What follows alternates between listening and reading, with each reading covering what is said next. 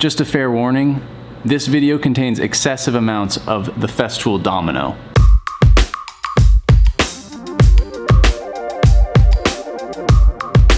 $560 of them to be exact, and that means 1,120 domino mortises.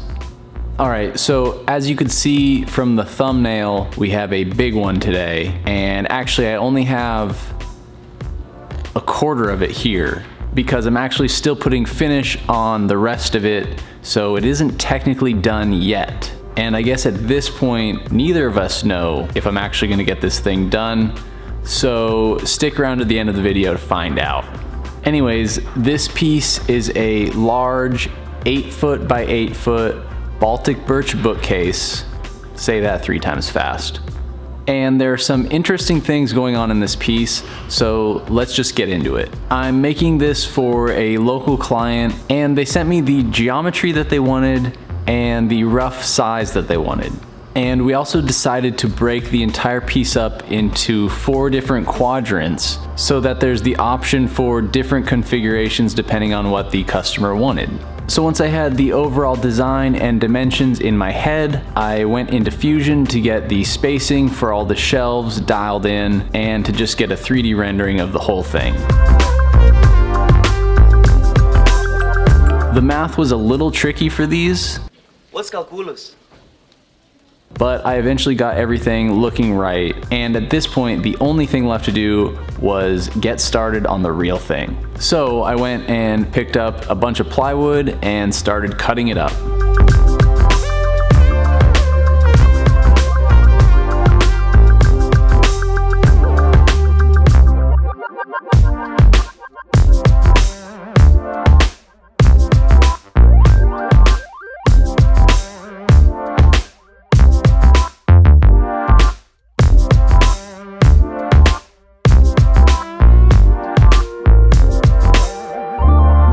The first thing I did was cut the outer case for each quadrant because that would dictate the size of the rest of the parts needed. So I started by cutting everything to rough length and width.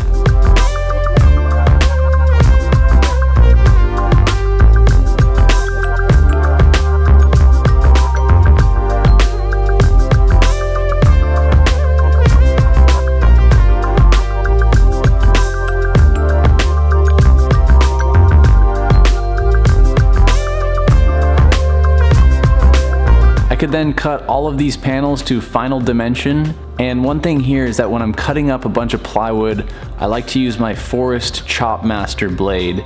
It just leaves a really nice edge and doesn't cause a lot of tear out on the veneer. I'll leave a link to that blade in the description.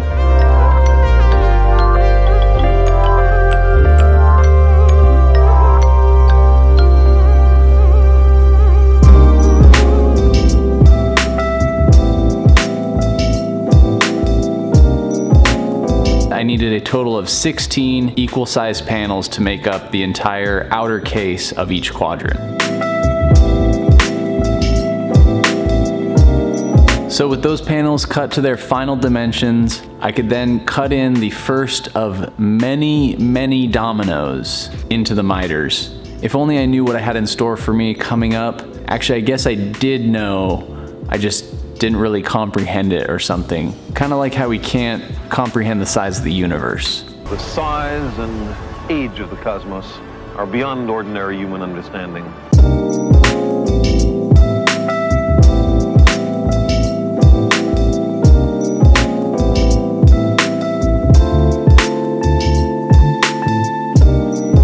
Once that was done, I could start cutting the horizontal shelf pieces.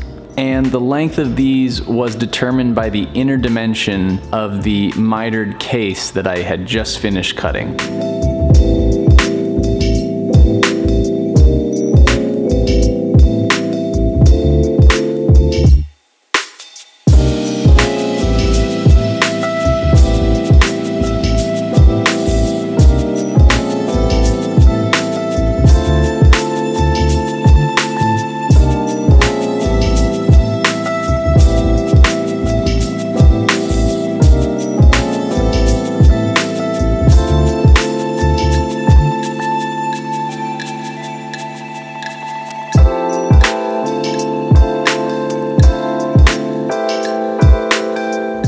the horizontal shelves cut to length, I could then cut in the next round of dominoes to hold those in place. And real quick before I keep going, I want to kind of just talk about why I chose dominoes instead of dados for the joinery on this piece. And there were a couple of reasons, but the main one was aesthetics.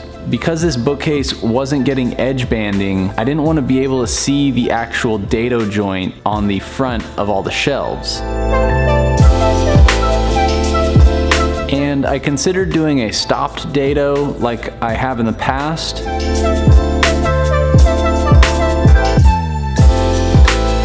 But I wasn't really sure if that was going to be more time consuming than dominoes.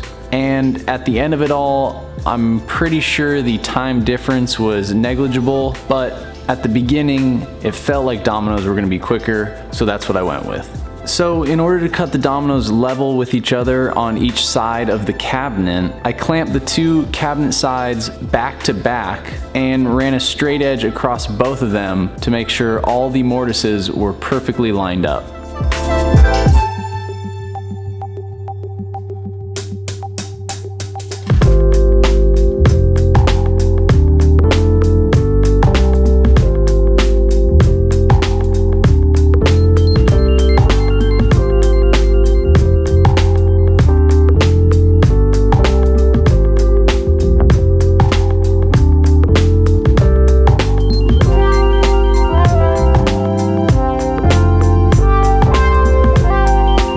Once I had all the mortises cut into the cabinet sides, as well as the ends of the shelves, I could dry fit everything together.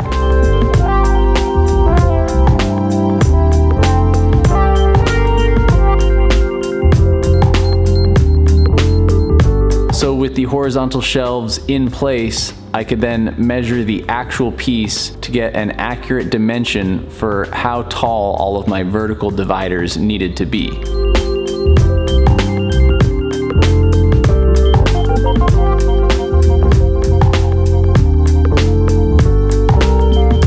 I then cut all the dividers to their proper heights and then went back to cutting more mortises. And I did these the exact same way as I did the horizontal shelves. Just this time I started with the bottom panel of each quadrant and matched it back to back with the next shelf up, and then just kept doing this two at a time until I worked my way all the way up to the top panel.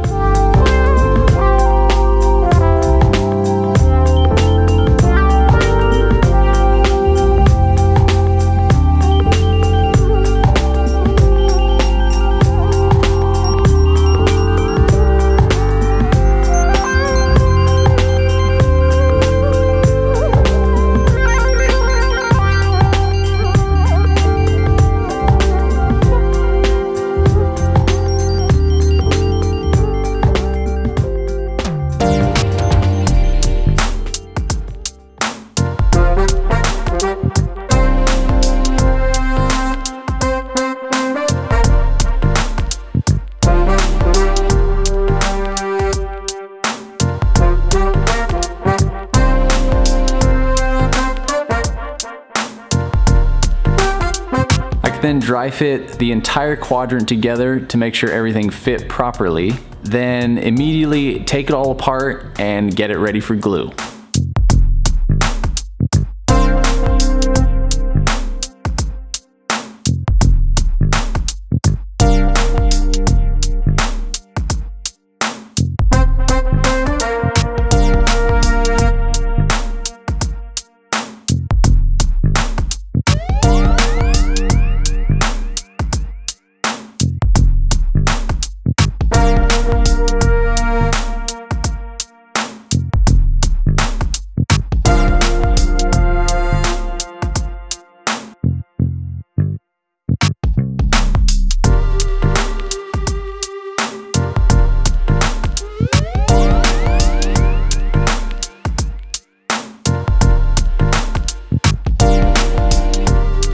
Maybe if this furniture thing doesn't work out, I can go into dentistry. Anyway, at this point, the most important thing was to make sure all of the parts were labeled properly so that when I went to glue everything up, I had everything oriented the proper way.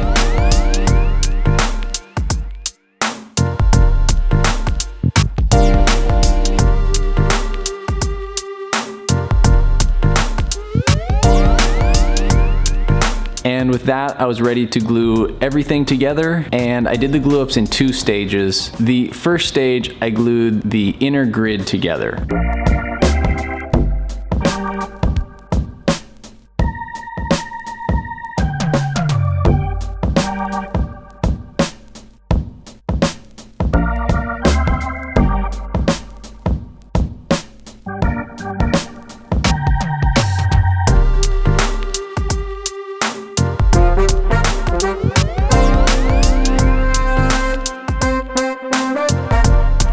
Then once that was dry, I could glue on the outer cabinet.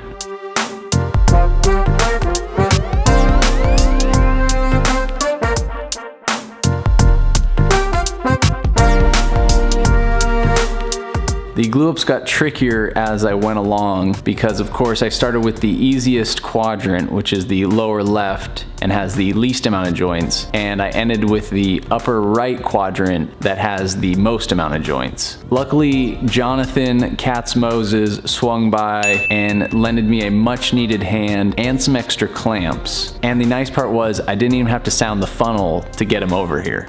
So once all the quadrants were glued up, it was time for finish. And for this one, I decided to do a spray finish, which I don't often do, but figured it would be the easiest way to go with the size of this piece and the complexity. And Jonathan and I decided to throw together a cheap kind of spray booth. And Jonathan actually did a whole video on putting this together, and I'll put a link to that in the description.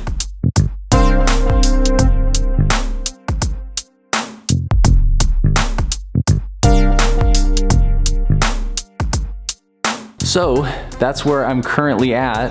I actually need to run over and spray another coat in a couple minutes and then get this one over there and get finish on that, and I'll be pretty much done. I'm also gonna add in some threaded inserts to hold the whole thing together once it's all stacked up.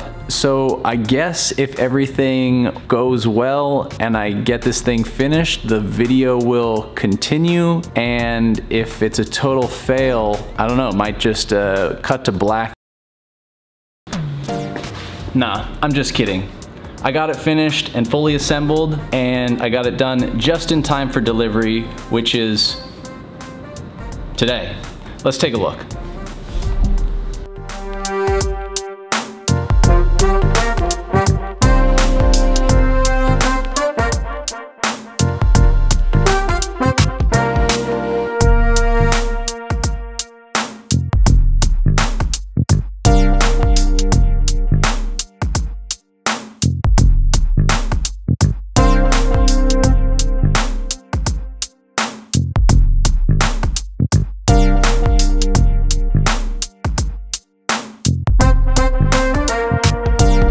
Alright, so there you go, a gigantic geometric modular Baltic birch bookcase. Say that 3 times fast. This thing was a ton of work, and I am stoked with how it came out, and I am very happy that it is done. And as always, thank you for watching. I really hope you enjoyed this one. Let me know what you think. And of course, until next time, if you ever have the urge to build a gigantic geometric modular Baltic birch bookcase, just don't do it.